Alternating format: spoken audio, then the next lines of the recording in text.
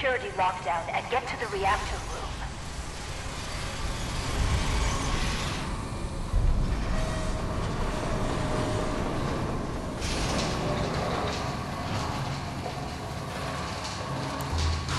It's been hard to maintain the faith.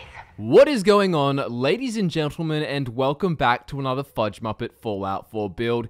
It is Michael here, and today I'm excited to bring you our very first Vault-Tec Workshop DLC build, the Overseer.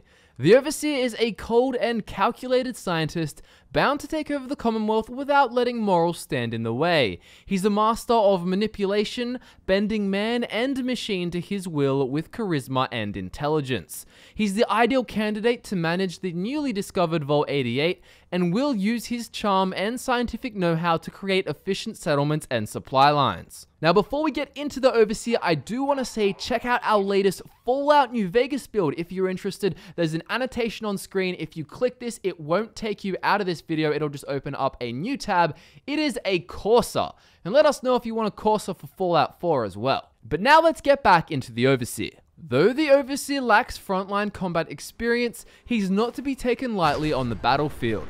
He's reserved and devious, planning his attack from out of harm's way. He directs robots, people, and creatures while supervising the action in power armor and providing cover fire with his pistol. This build rewards strategic plays.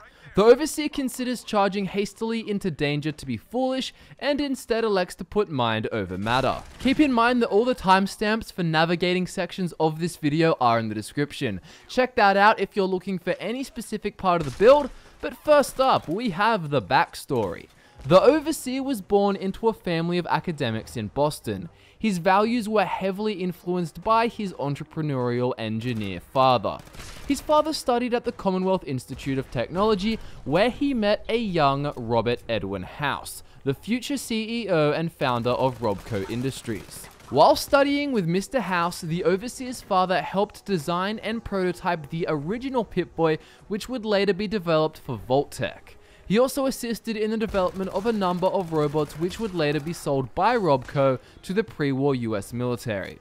This included such innovations as the Assaultron, iBot, Protectron, and many more. His father then divided his time between working as a lead designer for Robco on the West Coast and raising a family back home in Boston. The Overseer idolized his father greatly. As a child, he was infatuated by the many robots his father would bring home from work and soon learned how to fix malfunctioning machines around the house. As a teenager, the Overseer's intelligence was leagues ahead of his peers, but his charismatic nature worked in his favor as he was capable of manipulating individuals and machinery with equivalent ease. While being a methodical and pragmatic student, his classmates definitely still thought he was a blast to be around, especially that time in high school when he somehow managed to create a functioning landmine from oil adhesive metal and his school lunchbox. But despite the occasional detention and bomb scare, the Overseer's scientific endeavors were a source of marvel. He was his father's son without a doubt. After school, the Overseer studied at the CIT to become an engineer as well. This is where he met his future wife, but the wedding arrangements were put on hold due to his aspirations of joining the war effort and working with his father as a member of the United States Army Robotics Division. The effectiveness of the mass-produced Robco robots as a military asset could be largely accredited to the Overseer and his father's productivity and extensive knowledge of robotics. While his achievements were no easy feat, the Overseer was motivated by his father's accomplishments to create a legacy of his own. He believed that a flawless moral compass hindered scientific discovery. During his time as an engineer for the US Armed Forces, he became intrigued by the work of the West-Tec research facility in California. The Overseer learned about the evolution of the T-51 power armor and the sinister experiments being undertaken on unwilling test subjects, but he had no intention to intervene as he believed, despite the unethical sacrifice, the research was essential for the advancement of America's military technology and weaponry. The Overseer eventually decided to put down the microscope and return to Boston and his fiancée. Once he was married and Sean was born, the Overseer planned to operate the Robco Sales and Service Center near Boston Airport, which he would someday pass on to his son. But as the story goes in the fantastic world of Fallout, this was not to be. And on October 23rd, the Overseer and his family were rushed into Vault 111 as the skyline was engulfed by nuclear devastation. And that brings us on to factions. When the Overseer awakens in the Vault 200 years later, he is confused and angry, but after growing accustomed to his new environment, his cold and calculated nature re-emerges. He understands the reasoning behind the Vault-Tec social experimentations and is fascinated by the research. While exploring the Commonwealth, the Overseer will often be inclined to investigate other accessible vaults. Despite all of his technological and scientific contributions to the American war effort, Boston now lies in ruins, and the Overseer is determined to use his experience as a means of restoring his life to its former glory. He is willing to put morality aside to accomplish this. He believes the greatest leaps in human achievement require sacrifice, and for this reason he will manipulate anyone and everything to reach his goals. As he journeys through the wasteland, the Overseer inevitably catches wind of the Institute and the existence of synths. As a former engineer, he is impressed by the intricacy of the artificial intelligence and he seeks out the Institute. Upon discovering the Institute, he is relieved that practical scientific pursuits still exists, and he will elect to side with them, deciding that the alternatives are misguided and below him. He is perfectly happy deceiving the railroad and eliminating them, as their primary objective revolves around hindering the Institute's progress. Killing in the name of science is all the reason the Overseer needs. Now, spoiler warning, he is also pleased with Sean for focusing on science and the betterment of America's future. Now, even though the Overseer was unable to raise him, Sean followed in the footsteps of his father and grandfather. This is seen as a good thing. The Overseer believes the Brotherhood are too short-sighted and care more about hoarding technology than actually advancing it. Fortunately, his knowledge of power armor and pre-war tech will help him defeat the Brotherhood despite his lack of combat ability. Once the interfactional conflict is over, the Overseer will turn his attention to Vault 88 and ultimately take charge. This will act as his base of operations, fueled by settlements around the wasteland.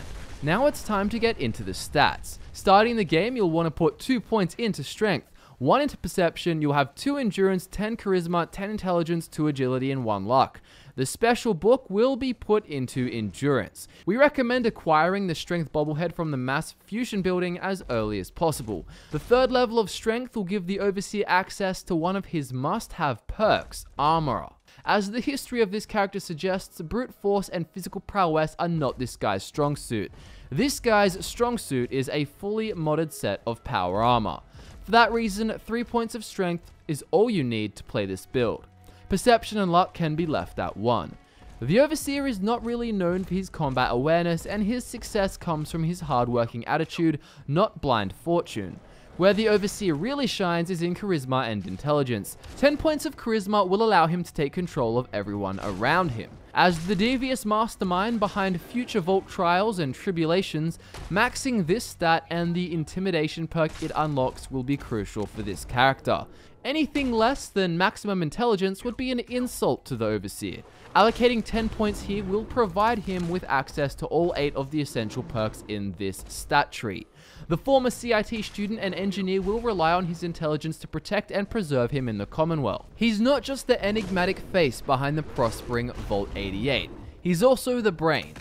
In combat, the Overseer keeps himself at a safe distance, garbed in power armor, to watch over the battlefield and direct his followers. He has no interest in taking a bullet when somebody else can take it for him. As a result, endurance and agility are not necessities.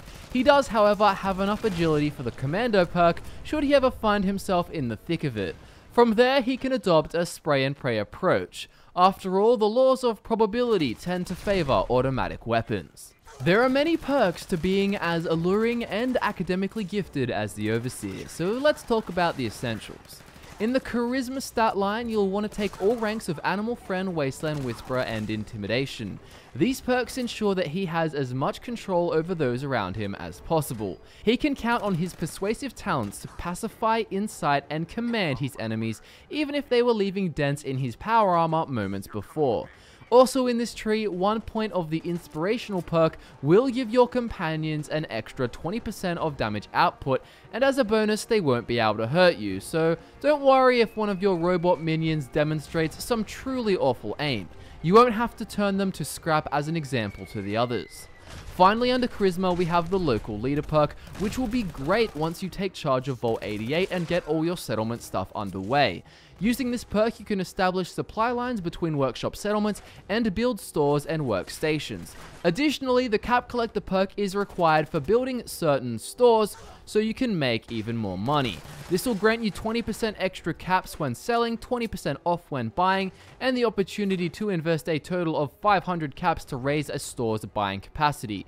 You've got to have a good economy, and this empire of thriving settlements will guarantee the vault will operate to its full potential.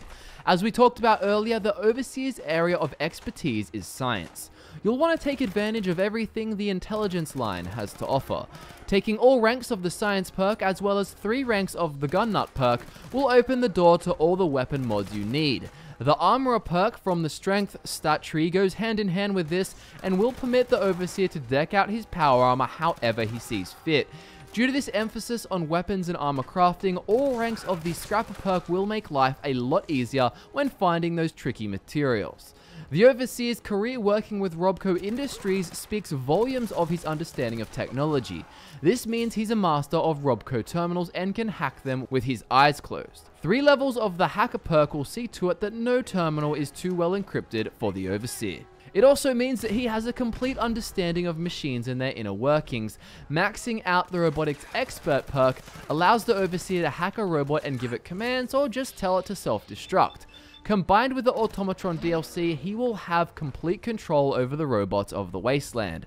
Another essential perk is Nuclear Physicist. The Overseer's reliance on power armor is far more viable with a point invested into each of the 3 ranks. With this perk maxed out, we'll get some extra bonus for radiation weapons, but that doesn't really matter. What matters is fusion cores will last twice as long, and the cores can be ejected from the armor, causing a devastating explosive blast. For those desperate, hopefully rare times when your companions fail and you find yourself in the heat of battle, we suggest dropping 3 points into the medic perk. Then your trusty supply of Stimpaks will restore 80% of your health and your Radaways will remove 80% of your Rads. Also worth investing in for these circumstances is Nerd Rage. This will slow time and give the Overseer plus 40 damage resistance and plus 40% attack damage when his health drops below 20%. On top of all of this, every kill in this rage mode will restore lost health. Prudence in battle is all well and good, but when push comes to shove, sometimes the Brainiac's gotta break some necks. Finally, we have the Commando perk mentioned before. Reaching rank 5 will grant double automatic weapon damage, 20% more hipfire accuracy, and a 6% chance to stagger opponents. These benefits will go hand in hand with the Overseer's weapon of choice, which we'll get into very soon. Not including gear, but including all the bobbleheads, the Overseer's special stats will be 3 strength, 2 perception, 4 endurance, 11 charisma, 11 intelligence, 3 agility, and 2 luck. The Overseer will wear the Legend of Vault 88 variant of the Vault jumpsuit. This jumpsuit provides only 2 damage resistance, 12 energy resistance, and 15 rad resistance. Additionally, it reduces damage from ghouls by 15% on the wearer. Now visually, it's not really any different from any other Vault jumpsuit, but it is made up for by your combat attire. So what you're really going to be wearing for most of the game is your power armor. So on the battlefield, you're going to sport a totally upgraded set of X01 power armor, complete with the Vault-Tec paint job. A good way to get a full suit of this armor is after you reach level 28 and you head to an unmarked building labeled 35 Court. On the map, that is located just west of Custom House Tower. At Mark 6, the X01 power armor boasts a monstrous 1,820 damage resistance, 1,390 energy resistance, and 1,050 rads resistance. As for the paint work, that will give the Overseer a +1 boost to charisma, which is nice and helpful. When modding the suit, the best choice would be the calibrated shocks mod on the legs, for 100 more points of carry weight, Tesla coils on the torso, though that may vary depending on your personal preference, the internal database in the helmet for +2 intelligence, so you level faster, no mods on the arms, and you can top that off with the Vault Boy headlamp to really add that extra bit to the Overseer's aesthetic.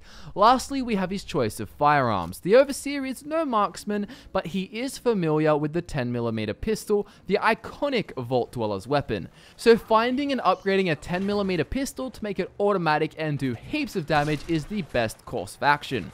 Ideally, while traversing the wasteland, you'll be able to pick up one with a handy legendary effect to make it a little more reliable.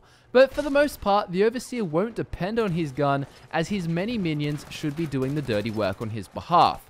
This brings us to companion choices. Thanks to the Overseer's skills in the manipulation of all things, he won't be wasting time on standard companions and their frivolous desires. Instead, he'll engineer automated killing machines in the workshop and send them to do his bidding without having to worry about their ulterior motives. This is where the creative freedom of this build comes into play even more. The Overseer has all the knowledge and tools needed to design his own companions, robots. As much as it pains us to admit, Preston Garvey's intel regarding the location of settlements is very convenient for the Overseer. In order for his customized Vault-88 to survive and thrive in the Commonwealth, he will focus on maintaining as many settlements as humanly possible. All resources produced, including agriculture and water, will exist to power Vault-88. Courtesy of the Wasteland Workshop DLC, the settlements will also house captured animals and creatures for examination. You'll want a roleplay that you can experiment on all these subjects. There you have it, guys. This is the Overseer, Vault-Tec Workshop DLC build. I hope you have as much fun playing this build as we did making it. Check out the description for all the good stuff, including our social media links where you can keep up with everything FudgeMuppet. Don't forget to drop a like, a comment, and subscribe for more content just like this. As always, thank you for tuning in. I'm Michael, and I'll see you next time.